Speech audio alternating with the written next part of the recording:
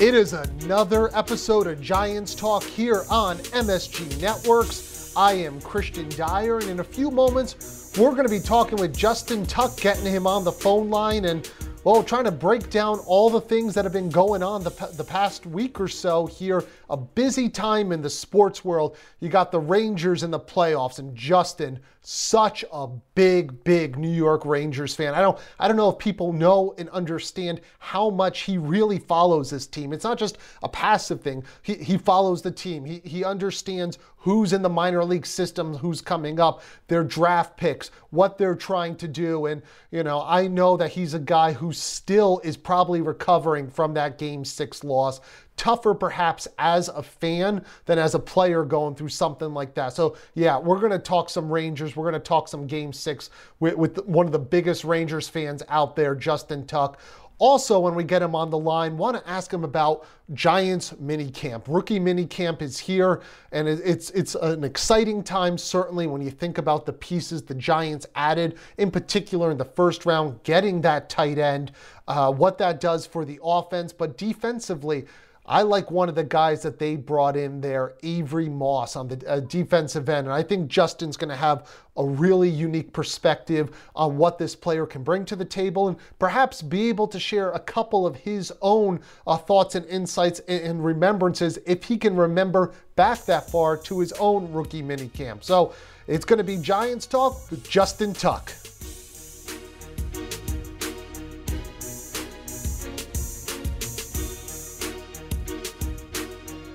All right, well, it's certainly a busy time of the sports year, and Justin, I know, huge Rangers fan. You've become a Rangers fan now for a couple seasons, and I mean, this week, Game 6, that was a tough one. Were you there at the game? I was, and first off, you're shortchanging me by a few years. I became a Ranger fan in 2006, so a little bit more than a couple. I don't want to sound like the guy that just jumped on the bandwagon. But I was there, and Game 6 was tough. Obviously, you know, I thought they had a really good shot of taking it back to Ottawa for Game 7. They had played really well the previous two games in MSG, and you know, it just didn't work out. I thought they put forth a great effort, but it wasn't their night.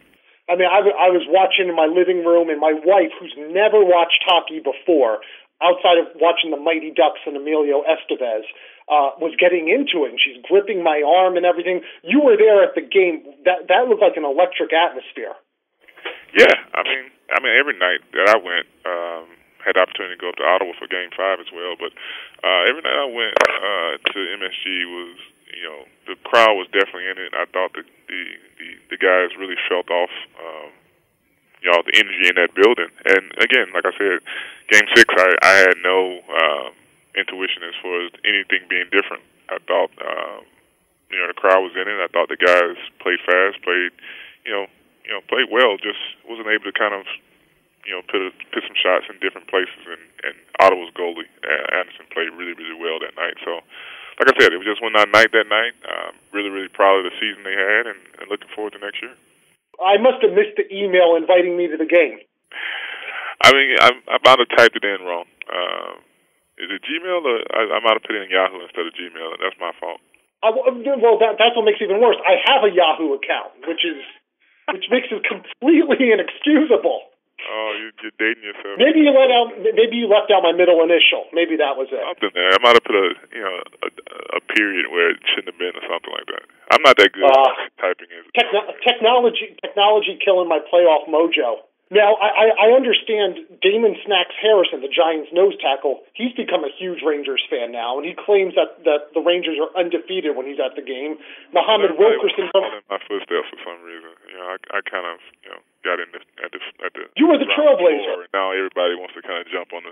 Now I'm joking. Snacks a great guy. Snacks he's a huge Rangers fan now. Mohammed Wilkerson from the Jets, he's been on the Rangers bandwagon now for a couple years. I mean, he doesn't go back as far as you, 2006, I stand corrected. But, you know, he's going back. So what is it about defensive linemen that you think draws? What's the appeal for the NHL Rangers hockey with you guys? Because that's Wilkerson, that's Harrison, that's you. I think there might be a couple others in the mix. Well, I tell you what it is. You know, I look at hockey players as some of the more athletic athletes there is. You know, you're skating on ice, you're going really fast, you're getting bumped all over the place, and you're still making these athletic, incredible plays. And that's pretty similar to the defensive linemen. You know, we're the best athletes on the field. Not only are we bigger than most, we're also the most athletic.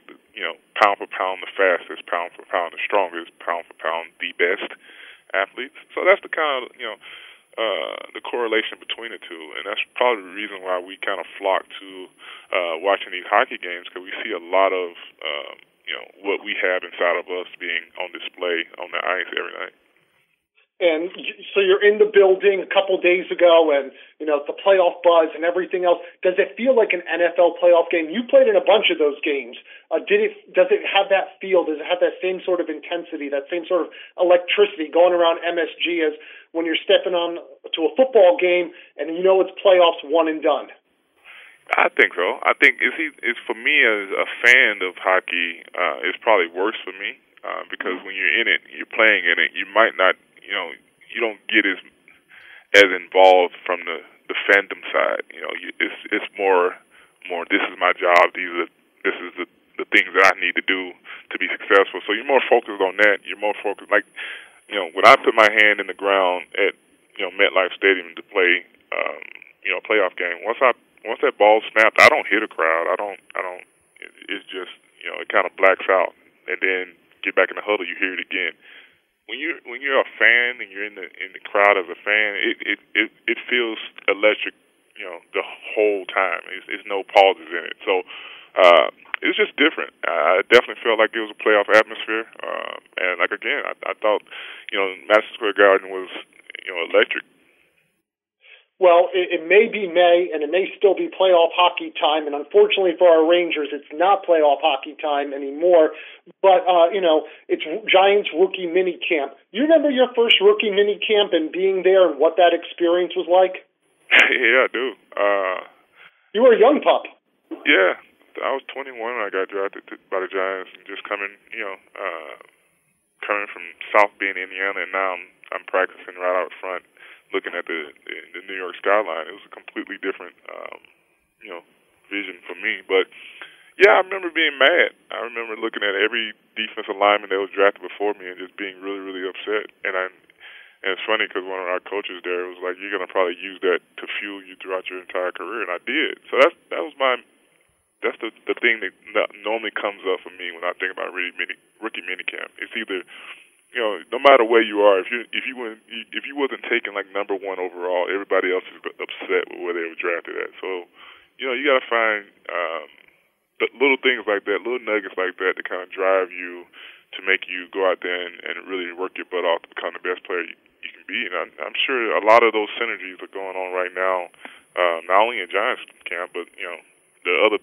31 teams around this league, man. It's some guys out there that's going to go out there and know that this is their opportunity to make that first impression to coaches, to ownership, to management, and hopefully fuel the rest of their careers.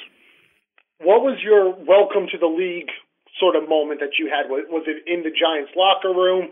Was it something on the field? Did it not take place till training camp? What was the moment when you said, oh, wow, I'm in the NFL now? Well, I think it happened pretty early for me. I think, in rookie minicamp, it's all rookies in, like, first and second years. And in rookie minicamp, I was the man. I mean, everybody was like, oh, Justin, come in. You're still the man, Justin.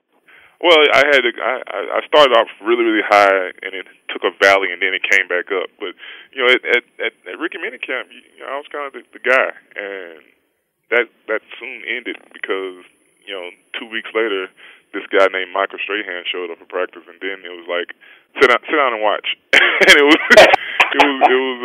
that moment when I realized, this isn't South Bend, this isn't college anymore. These guys are really, really good at what they do, and especially, Michael Strahan and OC was on the other side, and getting the opportunity to kind of just sit back and watch those guys go to work. It really, I was able to pick up a lot of stuff. So.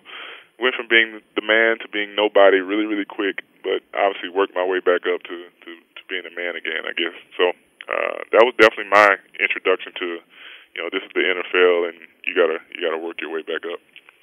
Yeah, and you look at the Giants right now. You got Olivier Vernon on one side. You got Jason Pierre-Paul on the other side. The Giants took a guy in day 3 who I really like from a small school, Avery Moss. He's long, he's athletic, he's got a great engine, good lateral quickness. What would be your advice to a guy, coming from a smaller program, now having to step up this weekend, day 3 selection? He's probably got a chip on his shoulder too. Well, he better be good. They gave him my number. No, but I agree. I think what you just said was a great scouting report of the type of player he is. I've got an opportunity to look at him a little bit. Rangy, athletic, has a great motor, great energy on the football field. I think he fits well with this defense because Spags, he has a knack for kind of fitting people into, little roles, little, positions that only they can fit into. I know when I was there, like you said, I had Strahan, I had OC. Well, then they put me and started this NASCAR package and utilized my ability to go inside and things like that. So I could see Moss kind of fitting in some situations like that where he will be able to kind of utilize his athletic ability to create mismatch problems, and that's something that you can't coach. It's God given, and he seems to have it. Obviously, it's a huge learning curve, but I'm excited to see how he grows. Does he remind you of anyone? You said you've watched him a little bit. Do you see him on tape, and does he kind of stick out in a certain way and maybe make you reminisce about someone you played with? I mean, not yet. I haven't. I would hate to go and kind of peg him early already because I haven't watched enough on him to see. I've seen the highlights. I've seen mostly him making plays, not necessarily a full game of him, the highs and lows of his game yet. So I'll reserve from putting him in a category compared to somebody else. Well, you're going through a new experience now. I mean, rookie minicamp was many, many, many years ago. Not too many, but many. You're now going for your MBA at the Wharton School of Business, which is, for those who don't know, a prestigious program. What made you want to go on and get the MBA now that the playing career is done and you've moved into that next chapter of life? Well, like you said, it's the next chapter. I'm 33 years old and was 33 years old when I decided to make this decision, and I did really well up until now, but I got a lot of life to live, so I knew I wanted to do something else. I didn't want to be the guy that kind of just sit back on my laurels and my kids will not remember that I worked my butt off to be the football player I was. They'll remember a dad that was at the house watching TV every day they came back from school and things like that. I didn't want that. I wanted to go out and kind of reinvent myself. And it's funny you use the phrase next chapter. That's something that I've told myself and continue to tell myself. This is the next chapter. And as hard as I work to become, a great football player, I plan on putting the same energy in becoming or becoming a great, whatever's next. There's a lot of opportunity in this world to do things that you love to do, that you're passionate to do, and I'm trying to find out what's the next passion. Now, I mean, what I don't think people understand about former players is, and I'm friends with Bart Scott, and Bart's out there, he's doing TV, he's doing radio, he's doing all this sort of stuff, away from the field, but he's out there making investments, opening up businesses, doing things like that. And there's such a stereotype, I think, that, when a player's career is done, you guys just sit on the sofa and watch NFL Network or MSG when the Rangers are on, 24/7. Do you have any sort of role models that you kind of saw who, when their playing days were done, stepped into this next chapter in the business world or with charities or whatever, that you're kind of looking to them for some guidance or maybe sought them out for some insight? I got plenty. Obviously, going to University of Notre Dame, guys like Joe Montana come in the mix. I've dealt with and have a great relationship with David Robinson, Ronnie Lott, obviously Michael Strahan and what he's doing now. Steve Young, all these guys that have kind of taken themselves and reinvented themselves from what they're known for from their playing days to these in a lot of cases like a financial guru or media guru or philanthropy guru. These guys have been tremendously helpful for me and the insight they've been able to give me as far as the the timeline, how to carve this into our already busy schedules. It's been important, and obviously I wouldn't be this far along without those type of mentors in my life. And I believe you recently started an internship. Now, I mean, I can't imagine you pushing around a cart around the office or bringing coffee to your boss or something like that. What are you doing? Right now I'm actually working with Admiral Capital, a PE shop that focuses mostly on real estate.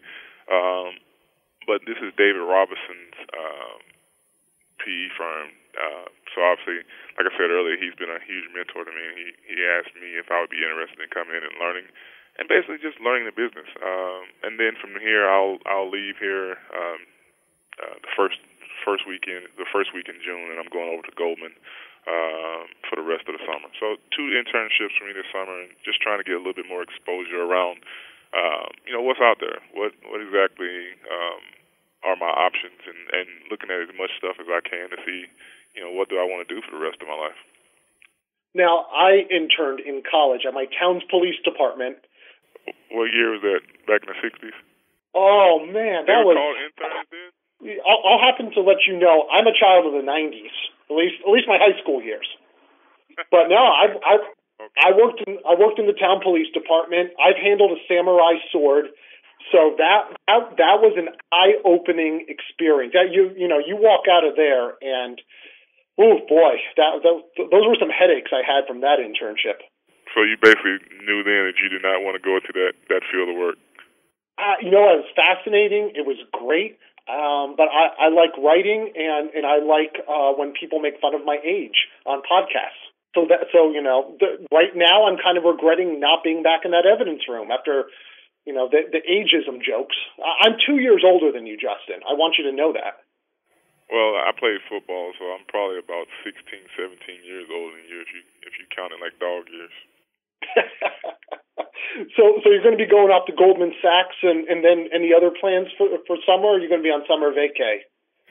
Yeah, I mean, after the internship at Goldman, I'll take a few weeks to kind of, spend some time with the family, the wife, and the boys, and then head back to Wharton to get finish up the second year down there. So busy summer, but at the back end of it, get a little time to kind of reconnect and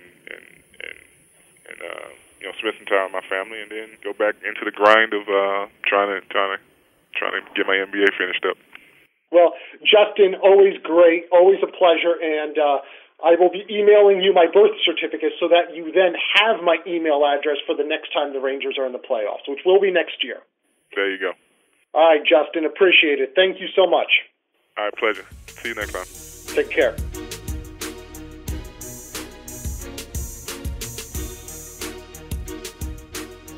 Well, that was a lot of fun. It's always great to hear Justin's thoughts on the NFL, the New York Giants, and the draft.